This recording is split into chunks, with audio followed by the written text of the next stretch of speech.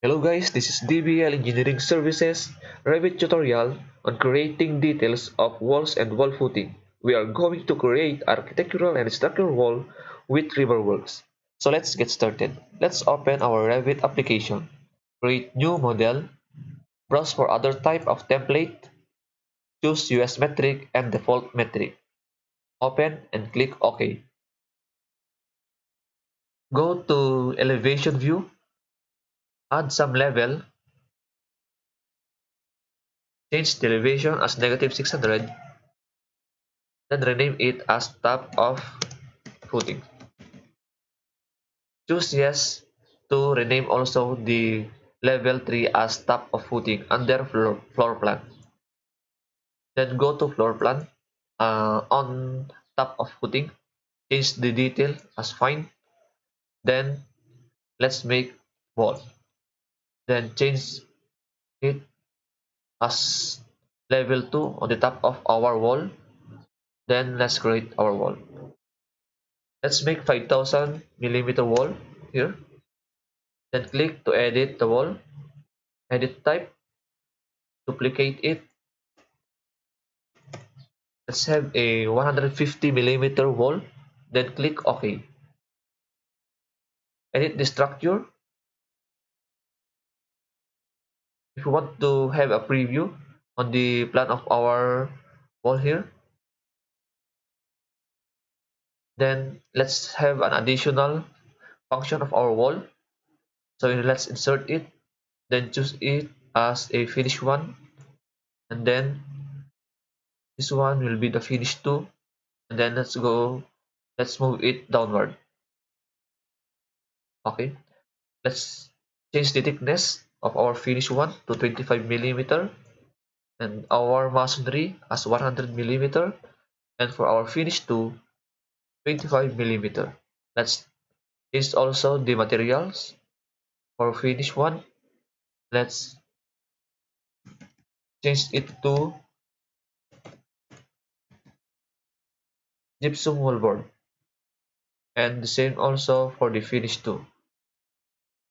Let's change the material of our masonry to masonry type. Okay. After that, click OK and OK. So it's perfect. We have now edited the wall. Then let's make this wall to be structural. Okay, let's click the wall and under structural, check the box. Okay, after that, let's make our wall footing. And click the structure under wall foundation or wall footing. Click the desired wall. Okay, and then let's make our section to have a preview on what we had been created. Then let's go to the sections and click the section 1 here. Change our detail to fine. So that's perfect. Then let's move this one. Then change the scale to 1:50. Then we are now ready for our Riverworks. So go to structure.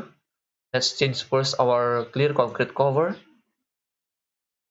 Take note that any structure like foundation exposed to earth, the clear concrete cover will be 75 mm. So this will be our footing. Then let's add for our wall. Our wall will be 40 millimeter. Then OK. So let's select our footing here. Then change our concrete cover as 75, and for our wall will be 40. Then click the structural rebar. Then let's click OK. Then let's load a family rebar shape. Then let's go to our US metric library. Then choose structural rebar shape. Choose M_00 as our rebar. Then let's put our rebar to our wall footing. then click it, press escape, then click again the created bar or rebar. Let's choose our diameter here, 13 millimeters, and then let's put the hook both ends to 90 degrees hook. Then let's define it, the rebar set to maximum spacing as 300.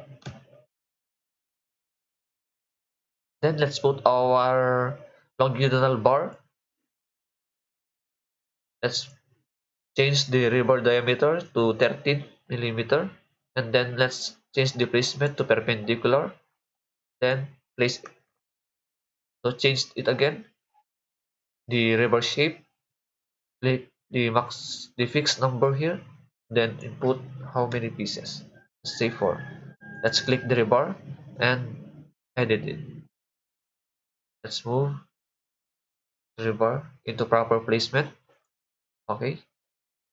For the wall, let's choose again the rebar and then change the placement to parallel and put it. Let's click our rebar, change it to 10 millimeter and hook at end. Then modify it, click the rebar, then the rebar shape will have a maximum spacing of 400. For our horizontal bar, let's the same procedure. Let's click the perpendicular, then put the rebar here, and then let's have a spacing of 400 also.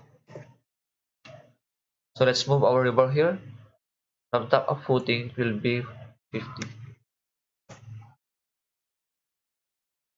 So let's customize our rebar. Let's move this one to concrete cover and let's extend our rebar for our dowel for our beam. Okay, like that. Okay, after that, let's have a 3D view. Let's change our visual style to wireframe and the detail line to fine. Let's customize our rebar. Let's highlight the rebar here. Press and hold Ctrl key to select the rebars and then change the graphics view visibility into view as solid. After that, so let's set our rebar for wall footing. Go to overview graphics view by element. Change the pattern as solid, color as red.